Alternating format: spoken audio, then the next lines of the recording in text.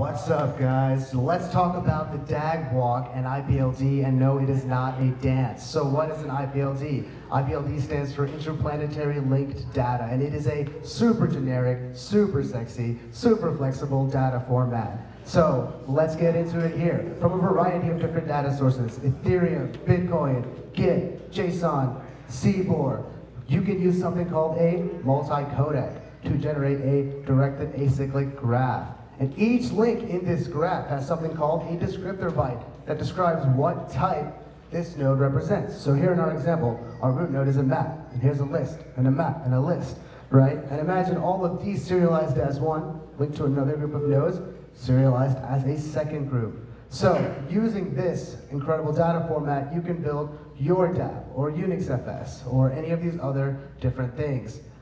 And yeah, that's what we have.